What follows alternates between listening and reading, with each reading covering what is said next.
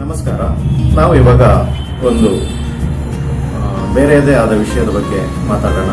ಅದೇನಪ್ಪ ಅಂದ್ರೆ ಈ ಗ್ರಾವಿಟಿ ಮತ್ತು ತೂಕದ ವಿಷಯ. ಈಗ ಉದಾಹರಣೆಗೆ ನಾವು ಭೂಮಿಯಲ್ಲಿ ಅಂಗಡಿ ಹೋಗ್ತೀವಿ, ಅಕ್ಕಿ ಬೇಳೆ ಕೊಡ್ತೀವಿ, ಅವರು ತಕಡಿಯಲ್ಲಿಟ್ಟು ತೂಗಿ ಕೊಡ್ತಾರೆ. ಈಗ ನಾವು ಅಂಗಡಿಯಿಂದ ತಂದಂತ 1 kg ಅಕ್ಕಿ ಮತ್ತೆ ಆ ಅಂಗಡಿಯ 1 kg ಕಲ್ಲು ಏನಿರುತ್ತೆ ಅದು ಆ ತಕಡಿಯನ್ನ ಚಂದ್ರನ ಮೇಲೆ ತಗೊಂಡೋಗಿ ತೂಕ ಮಾಡಿದ್ರೆ ಅಲ್ಲಿ ಎಷ್ಟು kg ಬರ್ಬೋದು?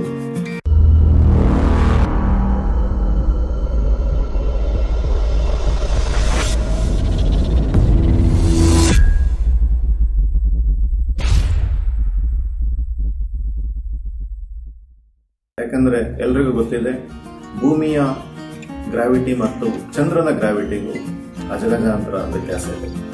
ಚಂದ್ರನ ಮಾಸ್ ಕಡಿಮೆ ಇರೋದ್ರಿಂದ ಸುಮಾರು ಭೂಮಿ ಅರ್ಧದಷ್ಟು ಇರೋದ್ರಿಂದ ಅವನ ಗ್ರಾವಿಟಿ ಕೂಡ ಕಡಿಮೆ ಇದೆ. ಹಾಗೇನೆ ಇಲ್ಲಿ 1 kg ಬಂದಂತಹ ವಸ್ತು ನಿಮಗೆ ಚಂದ್ರನ ಮೇಲೆ ಸುಮಾರು ಅರ್ಧ kg ಅಷ್ಟು ಬರುತ್ತೆ ಅಂತ ಹೇಳ್ತಾರೆ. ಹಾಗಾಗಿ ನಾವು ಇಲ್ಲಿ 1 kg ಅಕ್ಕಿ ಮತ್ತೆ ಆ ತಕಡಿ ಮತ್ತೆ ಆ ತೂಕದ ಕಲ್ಲು ಅದನ್ನು ತಗೊಂಡೋಗಿ ಚಂದ್ರನ ಮೇಲೆ ತೂಕ ಮಾಡಿದ್ರೆ ಅಲ್ಲಿ ಎಷ್ಟು kg ತೋರಿಸುತ್ತೆ, ಎಷ್ಟು kg ಬರುತ್ತೆ ಅಂತ ನೋಡಿದ್ರೆ, ನಾವು ಅದೇ ಕಲ್ಲು ಅದೇ ತಕಡಿ ಅದೇ ಅಕ್ಕಿಯನ್ನ ತಗೊಂಡೋಗಿ ತೂಕ ಮಾಡಿದ್ರೆ ಅಲ್ಲಿ ತೂಕದಲ್ಲಿ ಯಾವುದೇ ವ್ಯತ್ಯಾಸ ಆಗಲ್ಲ, ಎರಡು ಸಮವಾಗಿರುತ್ತೆ. ಯಾಕಂದ್ರೆ ಇಲ್ಲಿ ಅಕ್ಕಿ ಇರುವಂತ ತಟ್ಟೆಯ ಮೇಲೆ ಇರುವಂತ ಭೂಮಿಯ ಸೆಳೆತ ಅಥವಾ ಗ್ರಾವಿಟಿ ಫೋರ್ಸ್ ಏನಿದೆ ಅಷ್ಟೇ 1 kg ಕಲ್ಲಿನ ಮೇಲೇನೆ ಇರುತ್ತೆ. ಅಂದ್ರೆ ಅಕ್ಕಿಯ ಮಾಸ್ ಮತ್ತೆ 1 kg ಕಲ್ಲಿನ ಮಾಸ್ ಸೇಮ್ ಇರುತ್ತೆ. ಎರಡರ ಮೇಲೇನು ಒಂದೇ ಫೋರ್ಸ್ ಬೀಳುತ್ತೆ, ಗ್ರಾವಿಟಿ. ಅದು ನಾವು ಅದೇ ವಸ್ತು ಅದೇ ಕಲ್ಲು ಮತ್ತೆ ಅದೇ ತಕಡಿಯನ್ನ ತಗೊಂಡೋಗಿ ಚಂದ್ರನ ಮೇಲೆ ಇಟ್ಟು ಹೋಗಿದಾಗ ಕೂಡ ಚಂದ್ರನ ಗ್ರಾವಿಟಿಯ ಫೋರ್ಸ್ ಏನಿದೆ ಅದು ಕೂಡ ಎರಡರ ಮೇಲೂ ಒಂದೇ ತರ ಆಗಿರುತ್ತೆ. ಯಾಕಂದ್ರೆ ಅಲ್ಲೂ ಕೂಡ ಅಕ್ಕಿ ಮತ್ತೆ ಈ 1 kg ಕಲ್ಲಿನ ಮಾಸ್ ಒಂದೇ ಆಗಿರೋದ್ರಿಂದ ಅಲ್ಲೂ ಚಂದ್ರನ ಗ್ರಾವಿಟಿ ಫೋರ್ಸ್ ಒಂದೇ ಇರುತ್ತೆ. ಹಾಗಾಗಿ ತಕಡಿ ಸಮಾನಾಂತರವಾಗಿ ಇರುತ್ತೆ. ಹಾಗಿದ್ರೆ ಈ ತೂಕದ ವ್ಯತ್ಯಾಸ ನಮಗೆ ಗೊತ್ತಾಗೋದು ಹೇಗೆ ಗೊತ್ತಾಗುತ್ತೆ ಅಂದ್ರೆ, ನಾವು ಈ ರೀತಿ ತಕಡಿಯನ್ನ ಉಪಯೋಗಿಸಿದ್ರೆ ಖಂಡಿತ ಗೊತ್ತಾಗೋದಿಲ್ಲ. ಅದಕ್ಕೇನ್ ಮಾಡಬೇಕು, ಎಲೆಕ್ಟ್ರಾನಿಕ್ಸ್ ತಕಡಿಯನ್ನ ಉಪಯೋಗಿಸಬೇಕು. ಎಲೆಕ್ಟ್ರಾನಿಕ್ಸ್ ತಕಡಿಗೂ ಈ ತೂಗುವ ತಕಡಿಗೂ ಏನು ವ್ಯತ್ಯಾಸ ಅಂದ್ರೆ, ತೂಗುವ ತಕಡಿ ಸಂಪೂರ್ಣವಾಗಿ ಗ್ರಾವಿಟಿ ಆಧಾರದಲ್ಲಿ ನಿಮಗೆ ತೂಕವನ್ನ ತೋರಿಸುತ್ತೆ.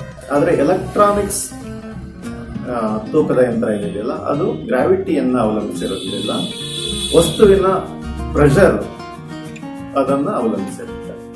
ಅಂದ್ರೆ ವಸ್ತು ಎಷ್ಟು ಪ್ರೆಷರ್ ಕೊಡುತ್ತೆ ಅನ್ನೋದ್ರ ಮೇಲೆ ನಿರ್ಧಾರ ಆಗುತ್ತೆ. ಈಗ 1 kg ಅಕ್ಕಿಯನ್ನ ಇಟ್ಟಾಗ ಅಷ್ಟು ಪ್ರೆಷರ್ ಆ ಯಂತ್ರದ ಮೇಲೆ ಬೀಳುತ್ತೆ.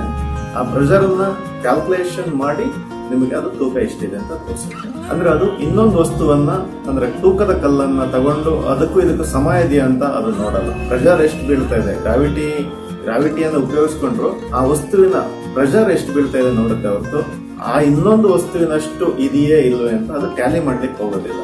ಆ ಪ್ರೆಷರ್ ಮೇಲೆ ಕ್ಯಾಲ್ಕುಲೇಷನ್ ಮಾಡಿ ಇಷ್ಟು ಪ್ರೆಷರ್ ಬೀಳ್ತಾ ಇದೆ ಅಂದ್ರೆ ಇಷ್ಟು kg ಪ್ರೆಷರ್ ಬೀಳ್ತಾ ಇದೆ, ಇದು ಇಷ್ಟಿದೆ ಅಂತ ತೋರಿಸುತ್ತೆ. ಹಾಗಾಗಿ ಎಲೆಕ್ಟ್ರಾನಿಕ್ಸ್ ಯಂತ್ರವನ್ನ ನೀವು ಚಂದ್ರನ ಮೇಲೆ ತಗೊಂಡೋಗಿ ನೋಡಿದ್ರೆ, ಭೂಮಿ ಮೇಲೆ 1 kg ಇತ್ತು ಅಂದ್ರೆ ಚಂದ್ರನ ಮೇಲೆ ತಗೊಂಡೋಗಿ ಅಕ್ಕಿಯನ್ನು ಇಟ್ಟರೆ ಅಲ್ಲಿ 1 kg ಬರೋದಿಲ್ಲ, ಸುಮಾರು ಅರ್ಧ kg ಅಷ್ಟು ಅದು ತೋರಿಸುತ್ತೆ. ಅದು ಸರಿಯಾದ ಕ್ರಮ ಅಂತ ನನಗೆ ಅನಿಸುತ್ತೆ.